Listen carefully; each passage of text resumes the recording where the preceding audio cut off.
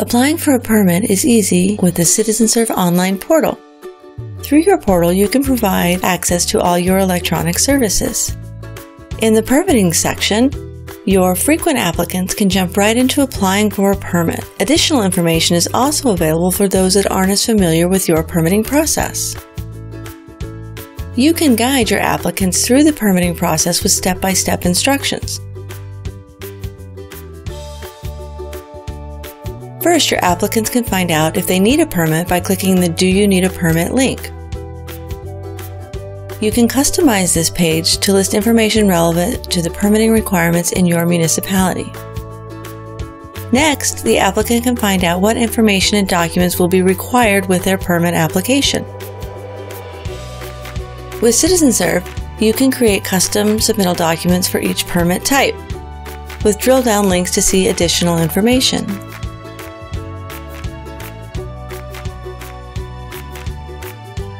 The applicant will be directed to log in if they have already registered on your site, or they can register now to set up a new account. Registration is easy. Select a registration type and enter basic information, and select a username and password. Once the applicant is registered, they can now apply for permits online. To begin the application process, select the permit type and subtype.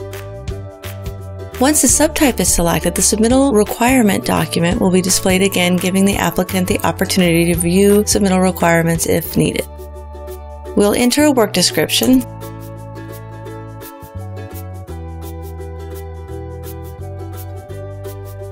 and indicate if this is a new or existing project. Once the address has been entered, it will be validated against your parcel data and pull in parcel-related data such as the permit number and property owner. Next, the applicant will see custom fields related to your permit type. All of these fields can be modified, removed, or additional fields can be added. In this example, we'll select the number of structures to be built on this project, and we'll enter the occupancy type, construction type, square footage, and estimated construction cost. Next, we'll select a licensed contractor for this project. Begin by typing in the contractor name, and all matching contractors with their associated license will be listed. Finally, we'll enter submittal documents. You can set your permit applications up to have as many different types of documents required as you need. We'll select a site plan, a cost affidavit, and a plot plan.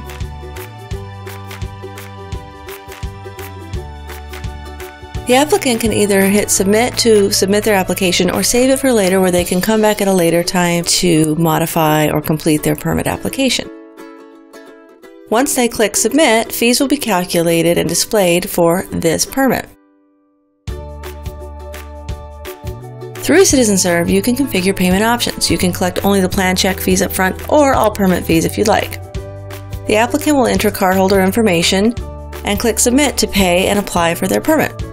And that's how easy it is to apply for a permit online with Citizenserve.